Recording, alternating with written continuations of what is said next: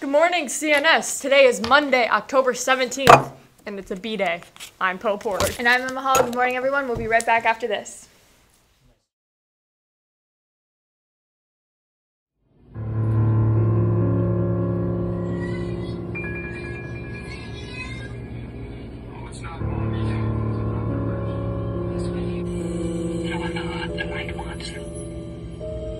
They just hang around. You want me to get it or you? You get it.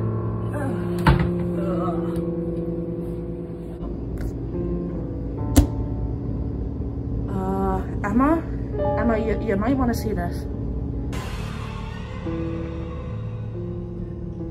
Hi, how can we help you today? Welcome to the Star Shop. Yeah. Hey. What can we do you with today, sir?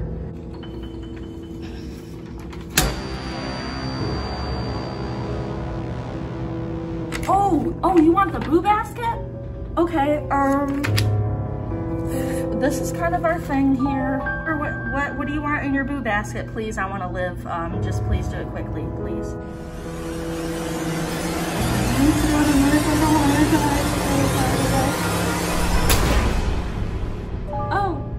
He wants a slap bracelet. It's just a slap bracelet. Okay, $1. You're such a great customer. Why don't we give it to you for free, sir? We've changed our minds. You have a great day. Make sure to review us on Yelp, okay? Tell your friend. Do you have friends? No, I don't want to know.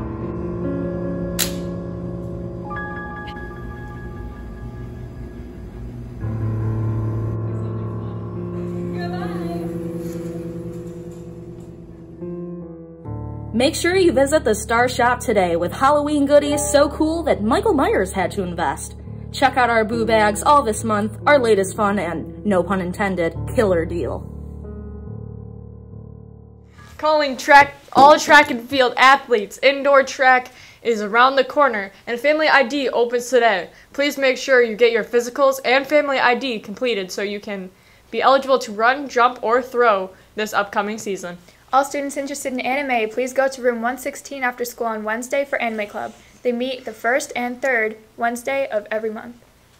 The first CNS Business Club meeting will be held tomorrow in the LGI across from the library for all interested students. The Career Center is sponsoring a virtual presentation on the career of being a lineman tomorrow at 12 p.m. in the Career Center. Companies that hire linemen are Verizon, National Grid, AT&T, and the government, just to name a few. Students can get a pass from Ms. Deaver in the Career Center. Are you interested in the medical field? Upstate Medical University is hosting a virtual information session beginning this month on a variety of careers like physical therapy, ultrasound tech, respiratory therapy, getting into medical school, and more. Go to the Career Center website and complete the schedule and registration information. Seniors, the Career Center is sponsoring a trip to OCC's open house on Friday, October 28th from 8:30 to 1. Permission slips are in the Career Center. Space is limited, so first come, first serve.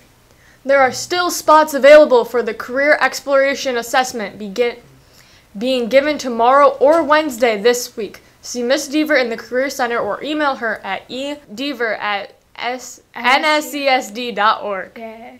The Job Shadow Program begins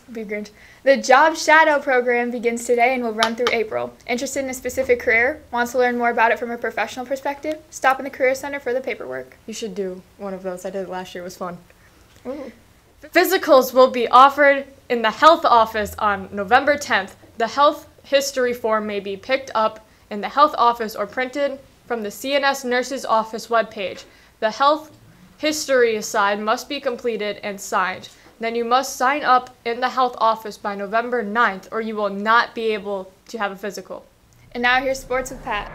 The sectional lineup is set for field hockey and soccer as the brackets were released yesterday.